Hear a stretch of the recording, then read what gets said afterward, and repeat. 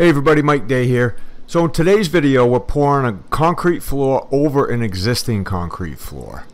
And if you're wondering if you can do that, that's probably why you clicked on the video. Well, yes, you can. You know, this floor was really bad. It was actually 5 inches out of level, just like I said right there. It's up and down. There was nothing really consistent about it.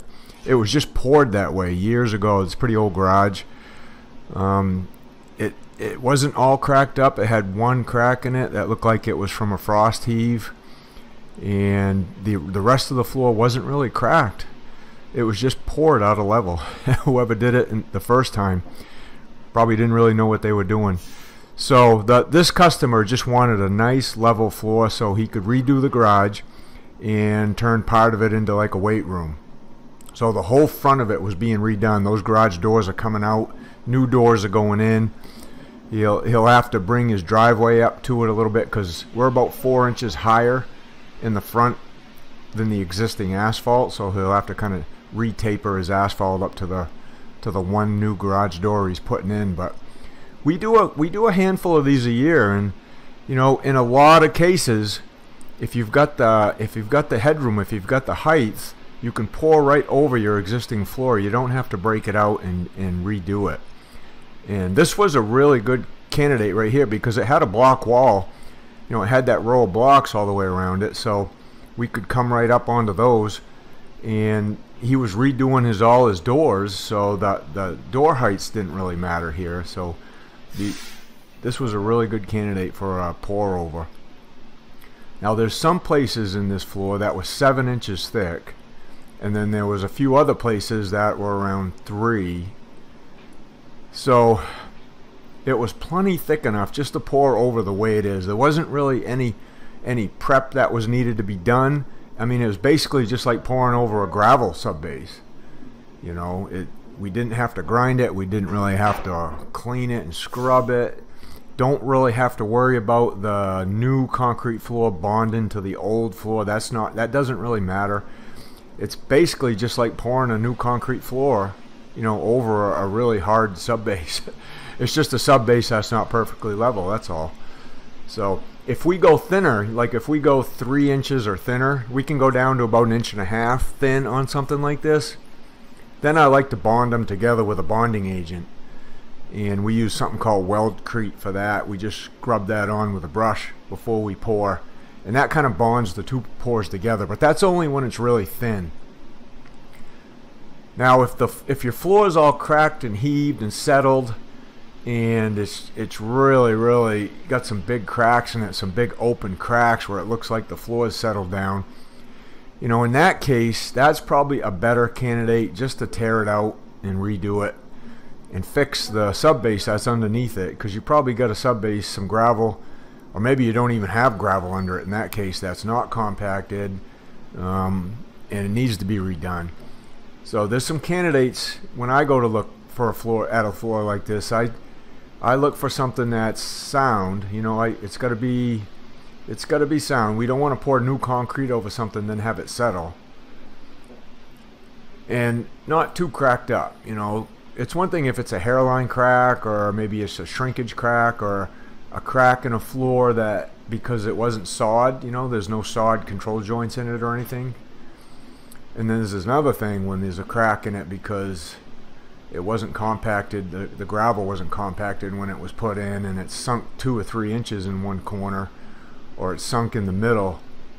Then it's just too hard to tell if there's some hollow spots under there, and it's going to keep sinking, especially when you put new weight on it. So this was a good candidate for one, and that's why we're doing it here. And you can see, you know, if you've got a floor like this, if you've got an older garage and you just want it level, or just a room that maybe has a slope to it because it was an old garage and you're going to refinish it and you just want a level floor over it, you can definitely do that this way right here. Hopefully you don't have to pour it quite so thick, but anyway, you can do it, and that's the simple answer to that. It's just you got to evaluate it, evaluate what's under it, why it's out of level, if it's cracked up, why it's cracked up, and just those things like that. But we do a bunch of these. So we're getting right to it. We got the first truck dumped out. This is actually 2 trucks, about 7 yards apiece. Concrete's really hot today. It's cold today. It's below freezing right now. So, and the concrete's got hot water in it. That's why it's steaming like that, in case you're wondering.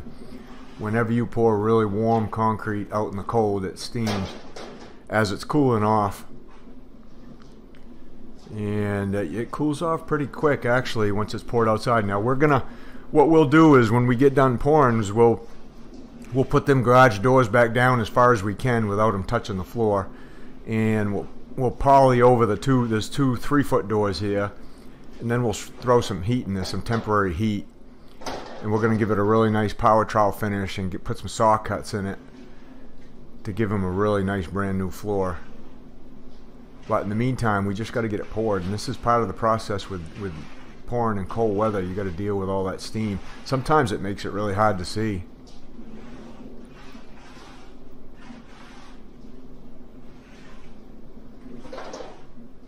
So as far as the driveway goes, it's in a lot of cases like that I've seen like this on these older garages. The front of the driveway needs to be redone anyway. It's either settled or it slightly slopes toward the garage. And it really needs part of it cut out and redone and then raised up. So when this one's all done, you should never get any water back in this one, because now he's going to have a good slope away from the garage doors coming into the garage. Any rain that gets on the driveway is definitely going to slope away from this thing now.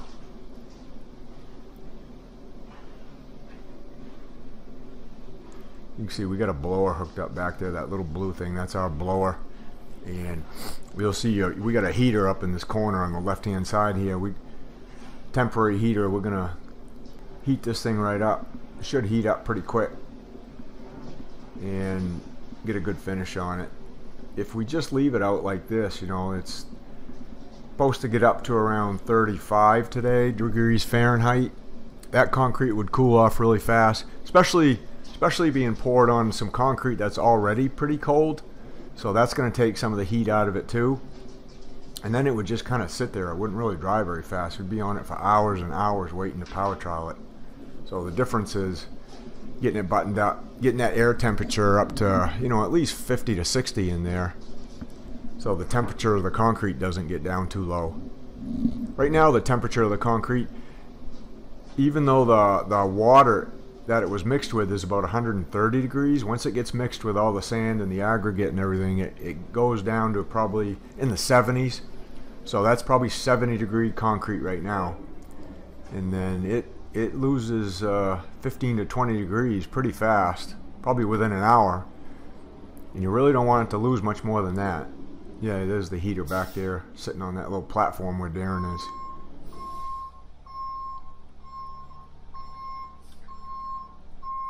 We're backing in the second truck now. The first truck went a little bit more than halfway, because over here on the right it was a little bit thinner. It was probably a 5-inch average.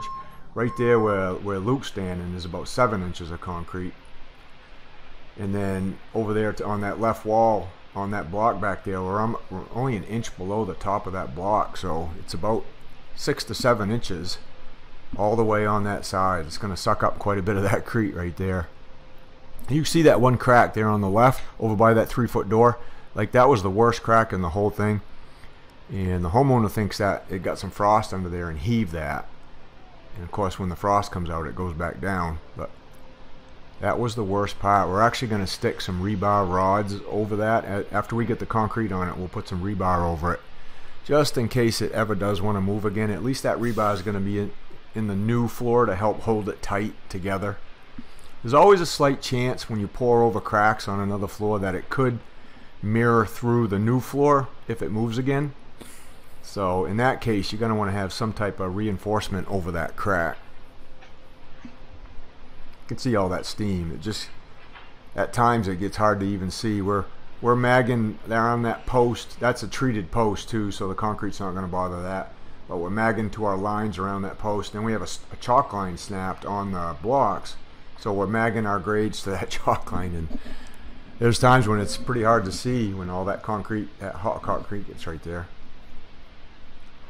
We're using a water reducer too, so the water reducer will help limit the amount of water we need to get it to a really good flowable slump. So we use very little water in this mix, and we can get it to flow really easily, and that just helps. That helps make the pour go quicker for us, so we can get it in. And we got the hot water, and we got some accelerator in the concrete to help it set up a little quicker today. So our goal is to get this thing in as fast as we can before that concrete starts to set up on us. I don't know how many I've done these over the years. In the last 40 years, pouring, most of them we've done probably garage floors. We've done some basement floors, but probably, I don't know, 100 like this, similar to this. And never any callbacks, never heard anything that's gone wrong with them. Just depends on, depends on the right candidate for it. If I don't think it's a good idea to pour over somebody else's floor, if I think it might settle, then I'll just tell them, nah, I don't think we should do that. I think you should just rip it out, get somebody to demo it, get somebody in here to do some new gravel, dig out the old gravel, put in the new gravel, recompact it, and then we'll pour you a brand new floor, and then you don't have to worry about it settling.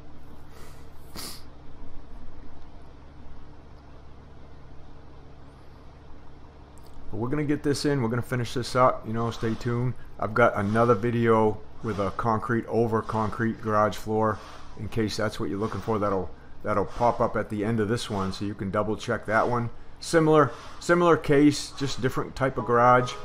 And thanks for watching. If you haven't subscribed yet, please subscribe so you can be updated. I come out with a couple videos a week. We'll see you on the next one.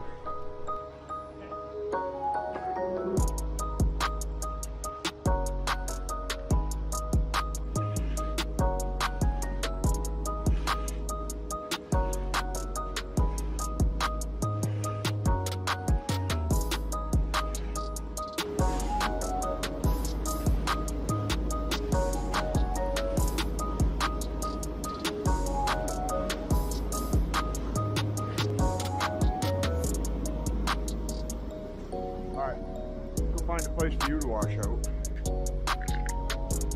I think right outside the road.